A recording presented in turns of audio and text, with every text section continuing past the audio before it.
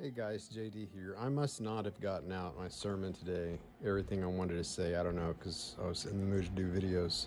And I did one for Josh Bice that I hope that he reads, or rather watches. Because I feel like he's probably hurting right now. And I've been there, I've hurt before. I hope he doesn't stay hurt.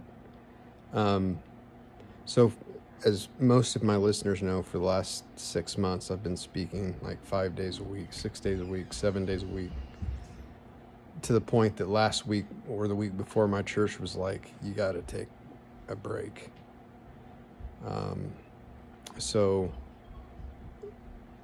you got to have a sabbatical once a week for my own health, and which is wise advice. If it's not Sunday, it's got to be.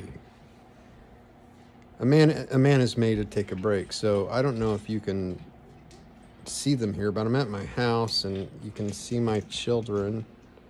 There's my lunch. It's a great Sunday lunch. Where'd they go? Smile, guys. Hello, hello, hello. Wave Piper. I think they can see you. I don't know. So I have 5 kids, and let me explain to you what I did just this week. We formed a John Birch Society on Monday night. Tuesday night, I worked on our Lincoln Reagan Day dinner to get Congressman Rosendale, Austin Knudsen, the Attorney General, and Sheriff Richard Mack. Communicated with them to get them up. Did a podcast or a webcast with David. Also, a news show. Did a news show with Montana Gazette Radio that I don't ordinarily do, although I'm about to take that over now. And then Wednesday traveled to Billings, which is a 4-hour drive, and visited 3 people in the hospital, and made pastoral visits at the hospital. Then I drove another 2 hours to spend the night in Bozeman.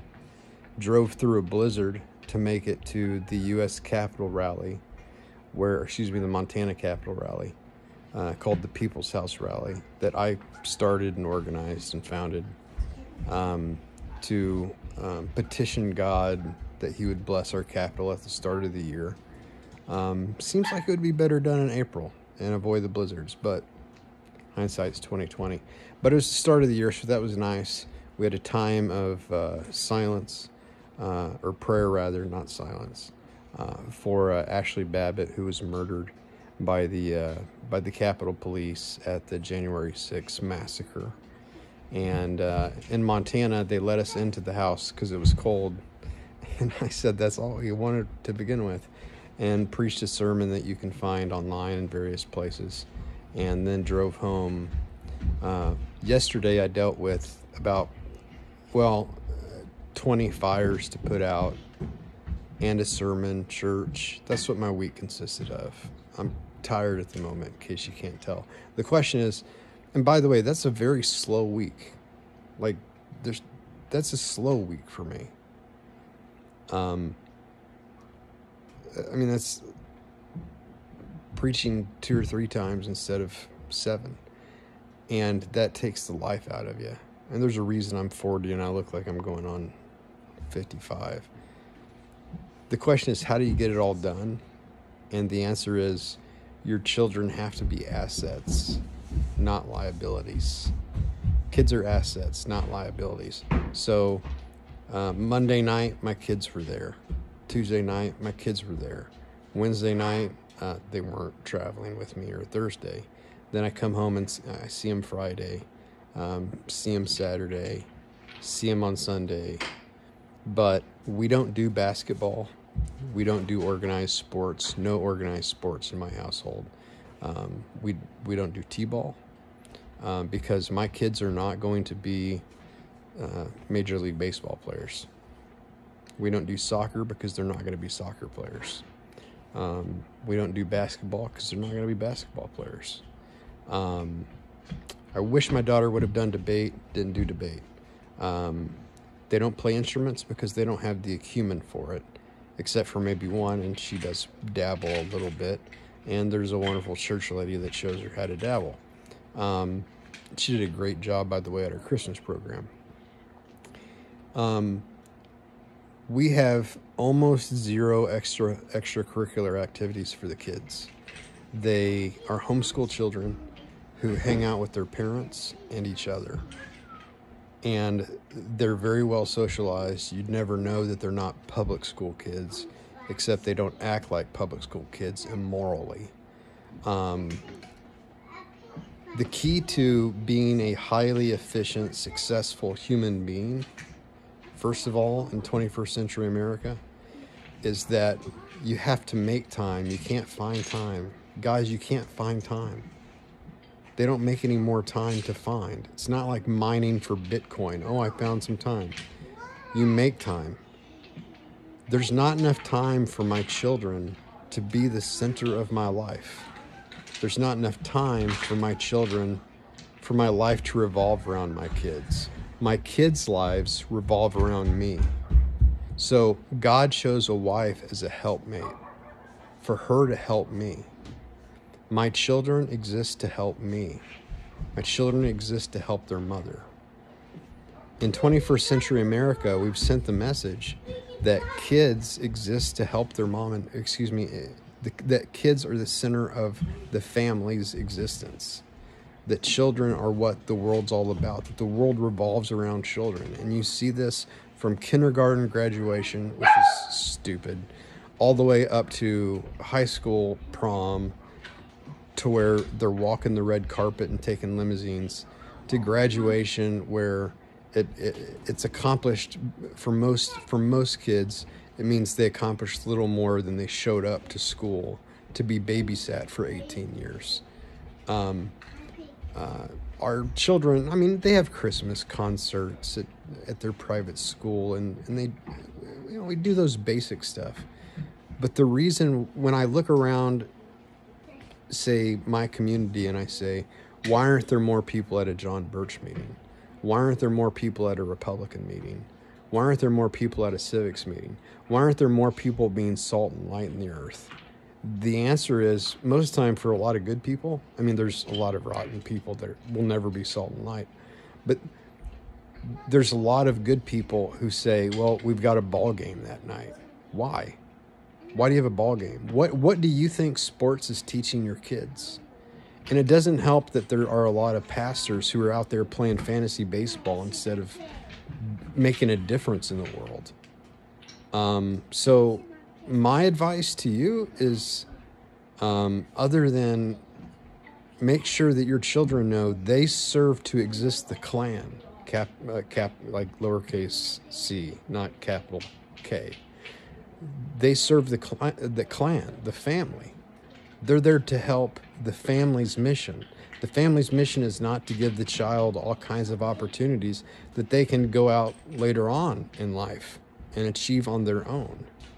So if I want to do something extracurricular, like hunting, I'll do that. And I'll take my kids with me. My hobbies will become their hobbies. We're not sending them to space camp. We don't even send them to church camp. And a lot of people watching this video are like, wow, you're a bad dad because your life doesn't revolve around your kids. It's because my life revolves around the mission God has given me that I'm able to do what it is that I do. And I don't believe in my heart that my children are going to hold it against me and say, yeah, I missed out on some t-ball and some stupid things that we feel like as Americans we have to do. I didn't do Little League. I didn't do volleyball. I didn't do this or that. They're going to grow up knowing that they serve a greater purpose than throwing around a dead pig. And I'd pray that you would teach your kids that they have a purpose that is greater than throwing around a dead pig, so they can grow up and watch on the boob tube people throw around a dead pig. So if you're a Christian man that wants to make a difference in the world, you don't have time for an Xbox. If you're a grown man, you don't have time to watch sports. Grow the crap up. You should be making a difference in the world with every spare moment of time that you possibly can find. And if you live past 40 doing it, it's got to be God's providence. Wear yourself out for Jesus. Be a good steward of what he's given you, his body. You're a temple of God. Take care of yourself. Do self-care. But your children, if they're the center of your life, Jesus isn't. My kids know that what I do that may come off as to some neglectful of them is to serve a Christ that I love more than them. I love them more than all of my other children. Him, Christ. And oddly enough, some people don't even go to church because they want to have family time, which I think is like the best family time you can possibly imagine. That's family time, going to church together. So maybe restructure and reorganize your life where the quiver full of arrows that you have are weapons in your arsenal that you're training in the way that they ought to go, not giving them unlimited recess and playtime. And when you educate them at home, that takes a few hours a day, not 8 hours a day of babysitting. And that frees you up as a man of God to do what it is that you think you need to do. And if it's not my calling, like activism, if it's doing electrical work, guess what? You have free employees now. If it's working on a farm, you have free labor. Everything's backwards.